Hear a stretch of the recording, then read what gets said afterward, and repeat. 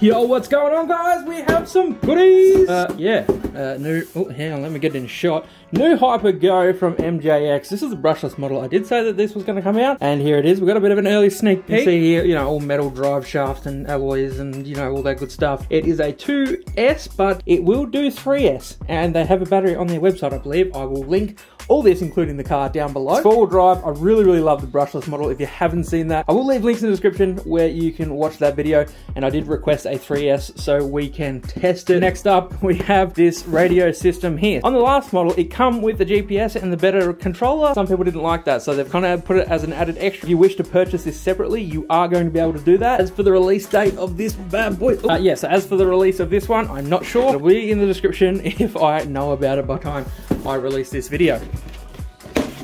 Oh, all right, sticky tape.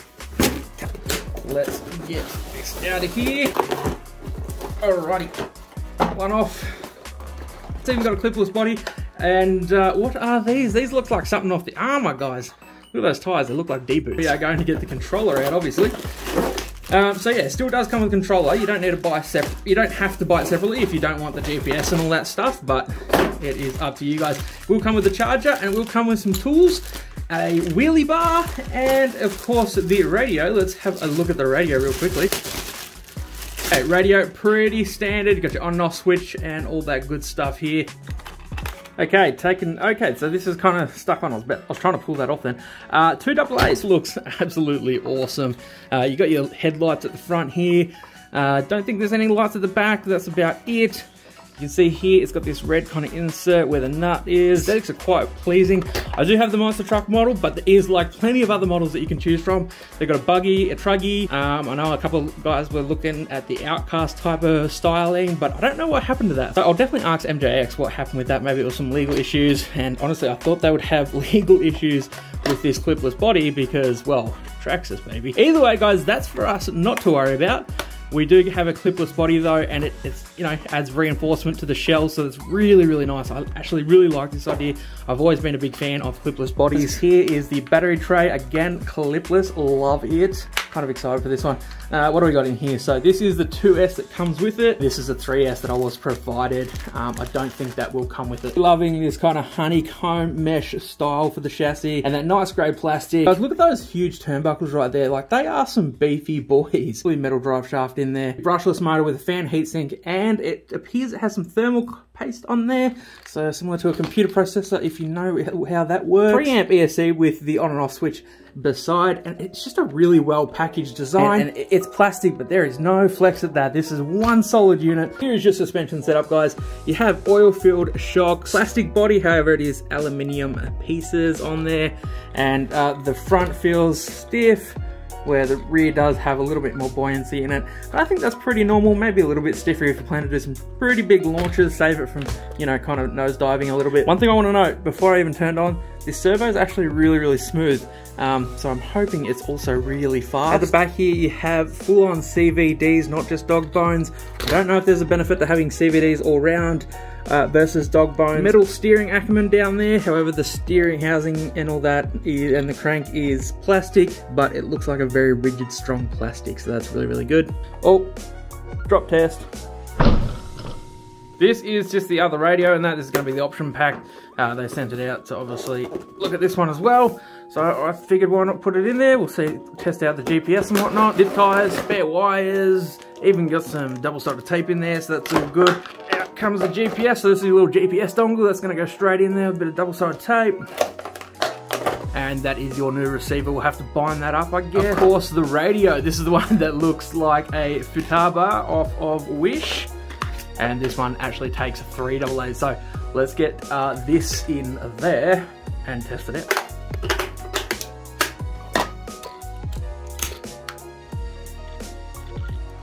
Okay guys, sorry for the quick cut, but I had to kind of work it out myself.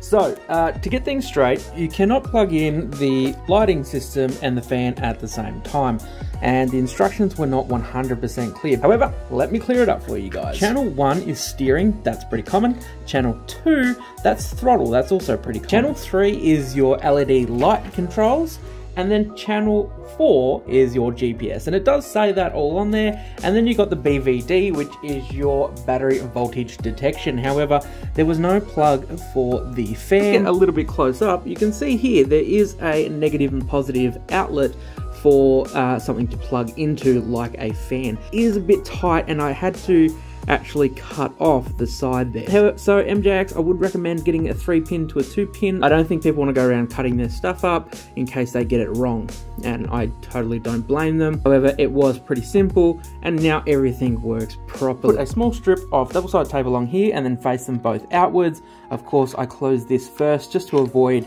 being able to not open and close it, but it does that perfectly well. And of course, you've got the little aerial stand there that are double-sided taped to the receiver. So you plug this in here, and then you got to pin the wires into the balance lead, which is in here, and that will give you a voltage detection. So I'm going to leave this out because I'm not really that interested in it. And away you go. And unfortunately, there is a little bit of a throttle delay. It's not a delay, it's more just so a dead zone. Now, to actually bind the receiver, which I had to do as well, what you want to do is you want to shut the car off, turn the transmitter off, then with 2 hands you're going to hold down the function button up here, and you're going to turn on the controller, and then you'll see this green light starts flashing really fast. Then simply turn on the car, and as you see, that green light went solid, and that's it. You are good to go, guys. Definitely really fast. Really happy with that. That's on. Yeah, look at that. Nice. And oh, that's got plenty to go, guys. Okay, guys, just a couple of changes that we've made since we've been at home. I've put this battery voltage detection system in. You just got to plug it into the balance lead. It's not too difficult. I just don't think it's going to sit in there very well, especially if you're bashing it around. And I noticed this is actually the WL Toys 104001 battery, and that's like 3000 milliamp hours, and it just kind of squeezes in there. I don't know if you can see this, but when you turn, just clears. So that's really nice. All you got to do, if we take a look here and you open up this little flap here, there's usually a piece here, but as you can see, I've trimmed it off. I just used some body scissors, cut that off, fits perfectly, and these batteries will still hold into place and won't move around. So that was kind of pointless to have on there in the first place, and that will free up some extra room to get bigger batteries. Okay, so we're in the app right now, and I just actually want to touch on the throttle delay. You can actually see that I can give it throttle, but the RC car does nothing. So it actually does register that there's throttle, and yeah, the RC just kind of moved a little bit. But yeah, it just connects through Bluetooth. It's very simple, and even on the app you can turn on and off your light, which is really cool. Set times. We've got the battery voltage, which is at 8.2 volts, so she's pretty much fully charged, and you got a bunch of settings that you can change in here as well. So let's see how fast this bad boy will go on 2S, and then we'll put it on 3S. First test run. That's stable, actually. Wow. Popping wheelies even on 2S, guys. This thing is going to be insane on 3S. Wait, will it self? I thought because it was a Traxxas style body it might self right. World's earliest walk of shame.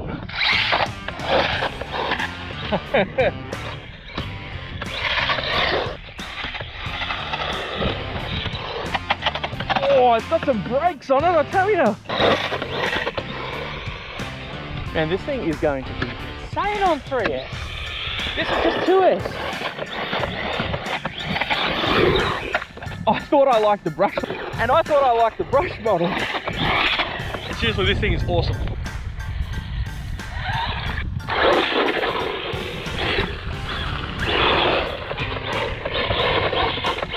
Man, these deep boot style tyres actually really grippy. I love it. Skids for days. Let's not wear out the diff before we get speed running.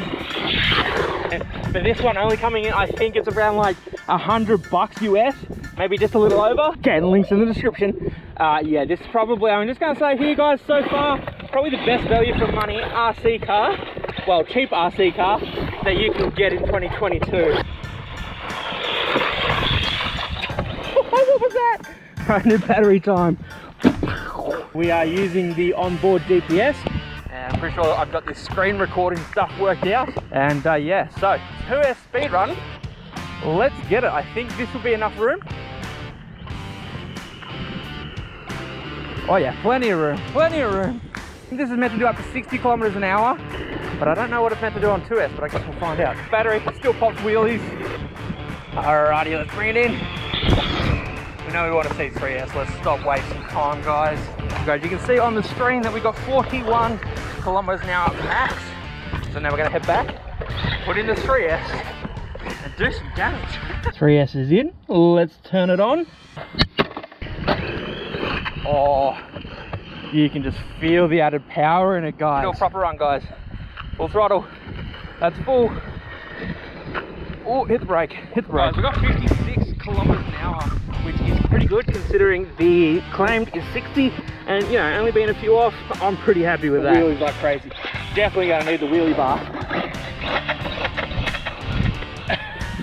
I'm actually doing a top 10 cheap RC video list, and I guarantee you guys this is gonna be on it.